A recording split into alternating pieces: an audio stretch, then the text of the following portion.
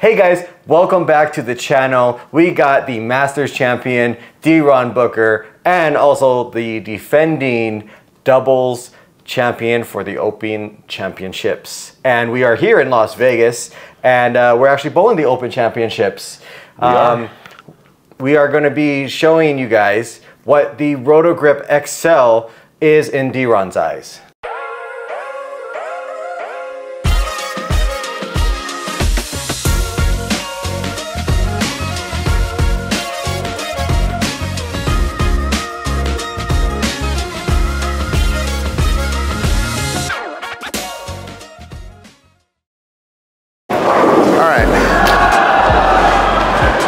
Loud, but I hope you guys can hear me. Showing off the new XCell. Really enjoying it. Like that I can open up the lane a little bit with it.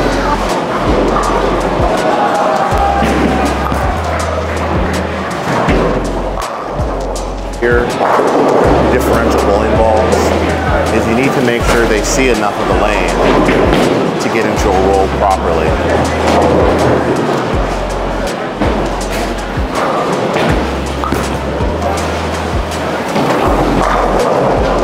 So I'm still barely getting the 10 out, so I'm going to go a little bit softer with the next one. Remember DeeRonn, just a little bit softer.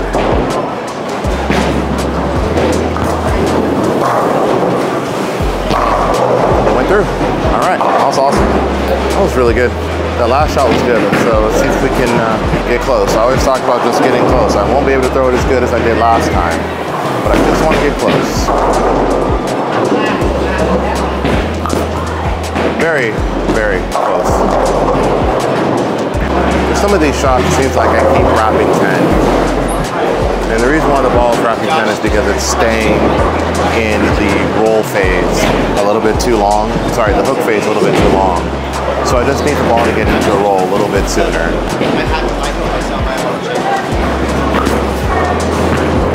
Come on, make it. All right, so that was good. Again, with the bowling ball that has so much differential, I have to give it as much lane as I can to get the ball to the spot, get into a roll, and to go through the pins the correct way. The flat 10s, I just get a little bit fast with it, maybe create a little bit more axis rotation, and the ball doesn't finish as much. But, you know, again, this wouldn't be the ball that I will ideally throw in this situation right now, but I'm going to keep throwing it because that's what you guys want to see. You guys want to see this reaction.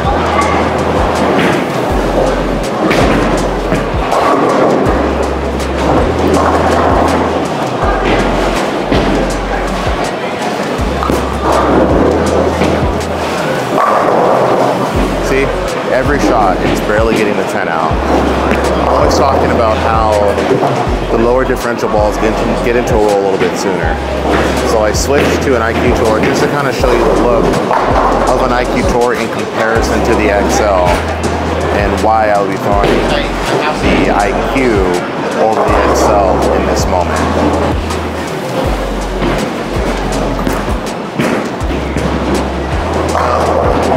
I mean, it still got the 10 out late, but you can see that it gets into a roll just a little bit sooner, and that's what something that I would use. I'm trying not to cover as many boards.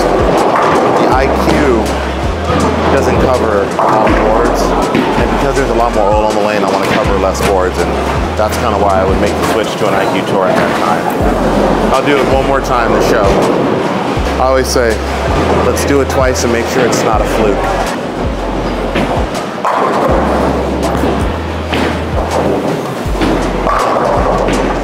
That one I got way that way. Way that way. So, okay. Let's get back to the XL.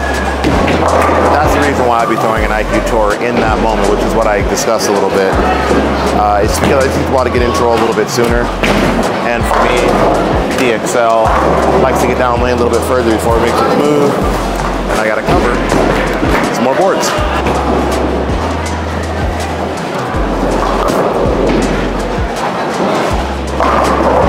That was good. That was a good one.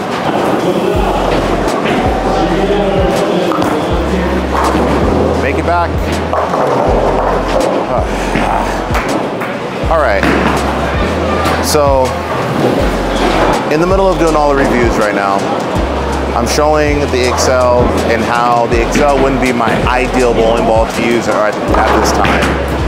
But I wanted to show a little bit with the IQ and how the IQ will allow me to be able to trust it a little bit more to the right, knowing that it's going to get into a roll a little bit sooner because the diff is a little bit lower. With the higher diff bowling ball and there's not enough friction down lane in a certain spot where I want it to go, makes it a little bit tough to see the XCell really read off that spot and slow down and not want to keep on going. Because again, with the higher diff bowling balls, you really want that ball to see the friction, blend it out, and still roll forward. On some of the shots, it's coming up a little bit high, tries to force me to open up my angles a little bit too much, and then I start getting this, what they call an over and under reaction. So it's pretty nice to see the over under reaction with the bowling ball. And again, it's not the bowling ball, it's how you're viewing the lanes and what you're seeing, because this ball will come into play. So I'll make some better shots, square up a little bit more, see a little bit more of the friction, and then we'll see how the ball goes from that point. So what we're gonna do is we are going to create some straighter angles and a little bit more ball speed to help with that over under reaction.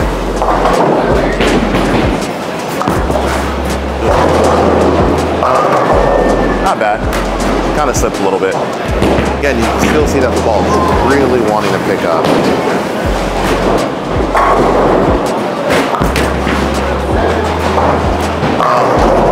That was better. That was better. You see that I'm trying to keep my angles a little bit straighter, just because I know that if I see a little bit friction, if I see the friction a little bit more, it'll help the ball slow down and get into a roll a little bit sooner. Again, these are things that I'm looking for when I'm looking at bowling ball reactions and what could be the best tool that's going to give me 9 spare on my worst shots. That's kind of how we look at it when we're talking about it.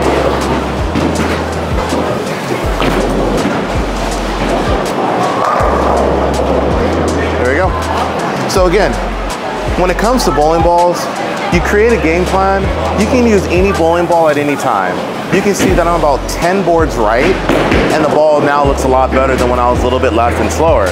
Again, it's all about game plan. It's all about the type of bowling balls you use, and it all depends on what it is that you want to see. So now I'm thinking to myself, man, that's how I should have started with that ball, being a little bit firmer to the right, and then started slowly migrating to the left. But again, I wanted to show how much the hook potential of the bowling ball really is here over at South Point Bowling, the South Point Bowling Center, I guess, because I know that there's a plaza, so this is the South Point Bowling Center. But I was able to move a little bit further to the right, be a little bit firmer with it, and now you can see that the reaction of the ball is it's a little bit different, a little bit more controlled, just because, again, I'm seeing a little bit more friction, throwing a little bit firmer, and helping the ball stay on line a little bit more. That's kind of where I'm at.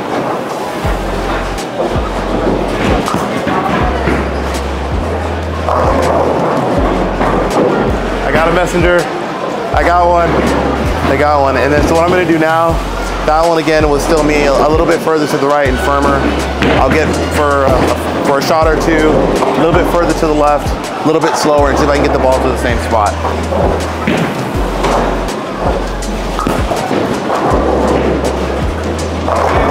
And I did it. I did it. All right.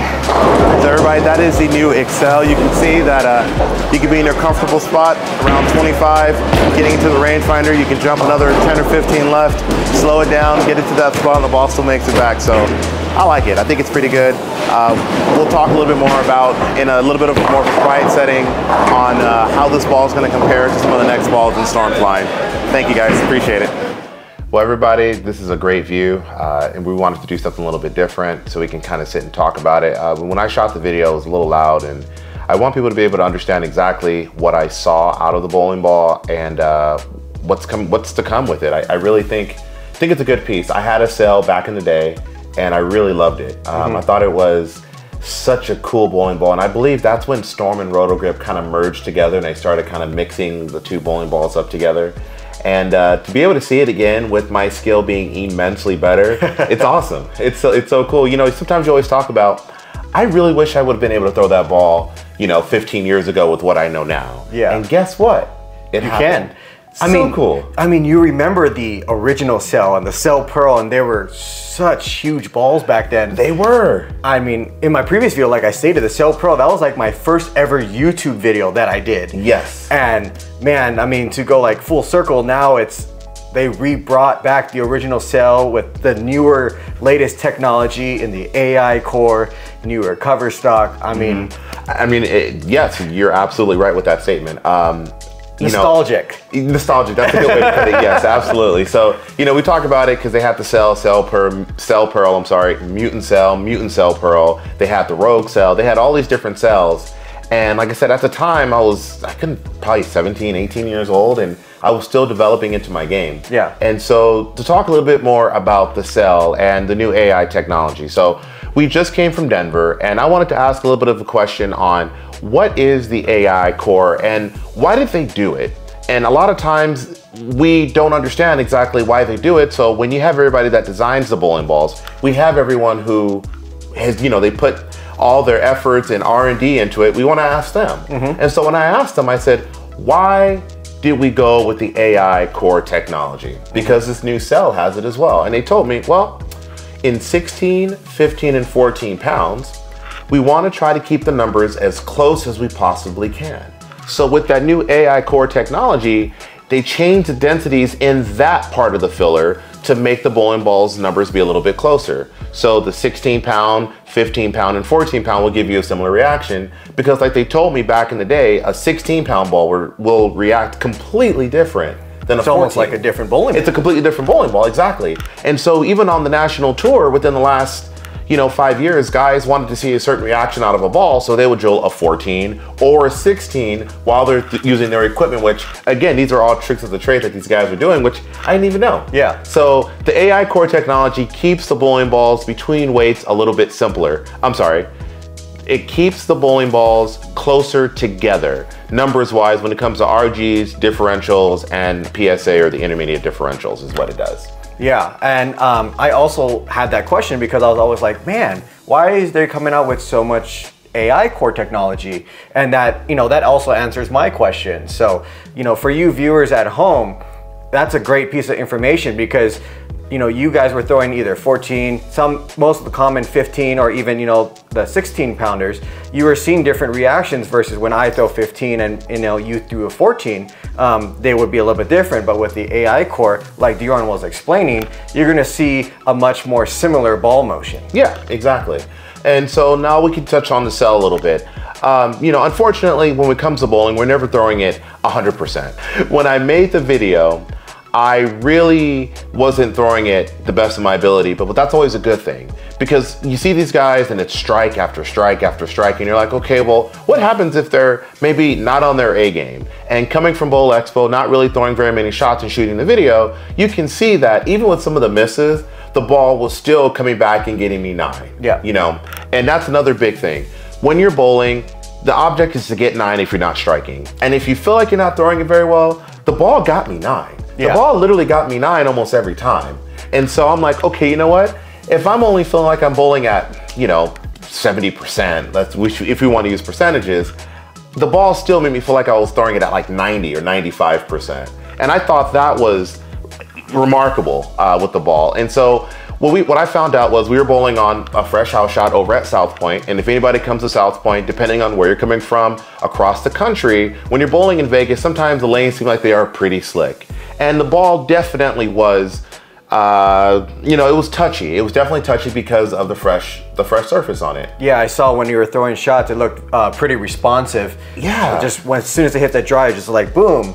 And for the viewers at home, that doesn't translate to be like, oh, the lanes are dry. That just means that the ball is storing up a lot of energy. Yes, exactly. So the ball was storing up a lot of energy. And for me, with my slower ball speed, I'm like, well, if the ball's storing up more energy, then maybe I can try to move left and get it to the friction a little bit later so the ball can blend itself out. And so within the video, I showed me left. And then I was like, you know what? Let me show you guys what I would do. So I played with the IQ Tour by saying this is kind of the reaction I would use in this ideal situation.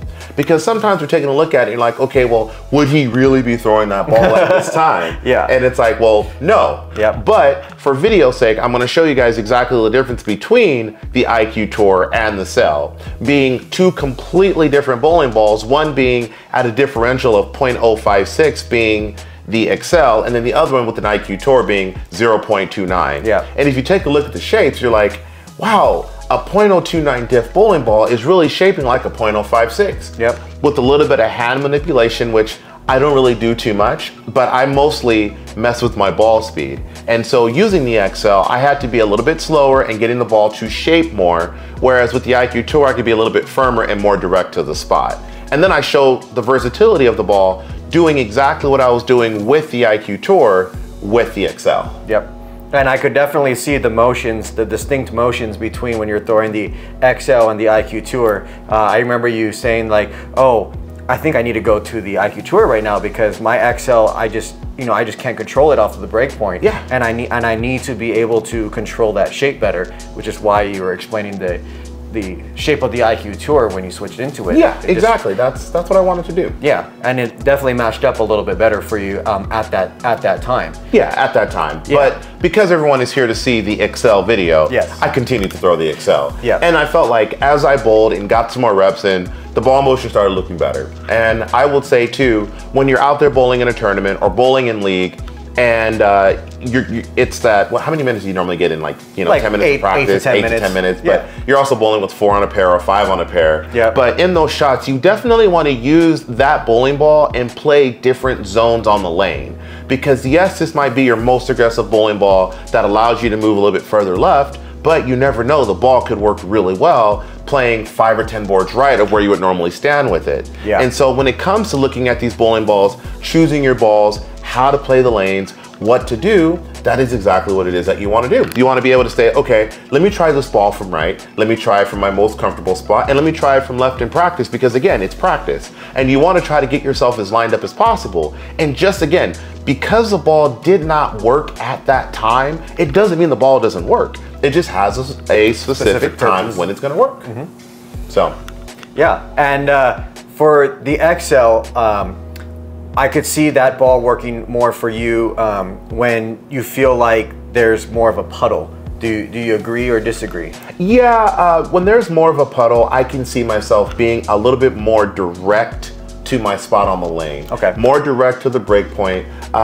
But again, when we're talking about developing a bag and developing an arsenal and using these as tools, I drilled a harsh reality solid to fit that slot. Got it. So if there is more oil on the lanes in the middle, that puddle that we talk about, that's why I have the harsh reality solid. The harsh reality solid really, digs in that spot on the lane, and then I can go to an XCell or something else after that. So if I needed to be able to do that, I would. But because I designed my bag to have certain bowling balls to do certain things, the harsh reality solid will fit that slot. The XCell will fit that slot after or before, depending on what we're bowling and depending on what we're doing. So for the viewers at home, would you say that the XCell kind of fills the gap along the lines of like say a DNA coil or harsh reality pearl, but just in a solid form, or where would you rank that? I would say yes. I would say yes to all of the above. Because again, it just depends on what it is that you want to see and how you want to see it. So for me, and again, I always like using these videos on my perspective and not on anyone else's. If I were to use an XCell, it would be after a harsh reality, but before an attention star and before a DNA coil. Awesome. Because my attention star is for when I have to get a little bit further left and the mid part of the lane is starting to read a little bit more, and I know that the attention star is going to get through it. The DNA coil is again kind of fits within that spot depending on what it is, because I can have them drilled the same, but it's going to be a different look and I'm using it at a different time. So it just varies on what it is that I see, where we're bowling at in the country, if it's, for nationals, if it's for league, or whatever it is that I'm gonna do. But I will tell you, the XCell is definitely a very good ball down from the harsh reality, in my opinion, in my bag, and that's where I have it sitting. So if I were to play out a perfect scenario where we were just bowling, and if I was bowling league, it would be, okay, I'll start off with an IQ Tour. And this is gonna sound crazy, you guys. It would be an IQ Tour to a harsh reality to an XCell if I were to have those 3 bowling balls. That's kind of how it would be. And you're like, well, but the IQ Tours, but we've already talked about the lower differential bowling balls getting into a roll a little bit sooner, so I'll be playing the lanes further right, watching the ball get into a roll a little bit sooner. and then I would go into a harsh, because when we move left, we're moving into the puddle. Yep. And then after everybody keeps beating up the puddle for about a game and a half to 2 games, then I can go further left and throw an XCell. So that's kind of how the ball will sit in my bag. It would actually be like a game 3 bag in League, where I can get left, be a little bit softer with it, and just get it to that same spot, because that cover is a little bit cleaner than the harsh. Yeah, I also feel like that XCell, I can really just, you know, when, like you said, when the fronts are beat up, I can get a little bit left, move into the oil, still use that big differential, yes, get it to the spot to the right, and not have to worry about it just, you know, hooking and bailing. It actually will store up energy and come off of that spot. Yeah. And I feel like you kind of see the same thing. Oh, 100%, I see the same thing. We throw it similar when it comes to being a high track player. And being a high track player, we got to make sure that we get these balls getting started as soon as we can because of our track diameter. Our track diameter is a little bit higher, so using a ball with a lot more differential, it's going to take it a little bit longer to get into that roll phase. But we use bigger bowling balls into the puddle a little bit slower, and it helps to get into that roll phase to help it have maximum carry is the best way to put it. Yep. All right, so with the XCell, you know, what I want to do is I want to teach more information about how these bowling balls work. So comment below on any information or any questions that you would have on why I use certain bowling balls the way they were, how differentials work, how RGs work, how layouts work, anything that you have that I can use to refer you to my game, we can definitely answer that for you. And yeah, we'll drop new videos with DeeRonn to answer those questions. So don't forget, just please comment down below. And if you want to see more content with me or with DeeRonn involved in it, please make sure to hit that like and subscribe. Guys, yes, we're so close to 10,000 subscribers. We're just over that 5,000 threshold, and we'll be giving away a bowling ball at 10,000 subscribers. But I'm gonna throw in a new twist. How about we give away a bowling ball that is signed by you? By myself. I think that would be a fantastic idea. Let's do that. So guys, make sure to tell your friends to subscribe to Tajiri's Ball Reviews, and thank you again, DeeRonn. Always a pleasure. Hey, I got this view. This is a great thing. Thank you so much. Peace from Vegas. We gonna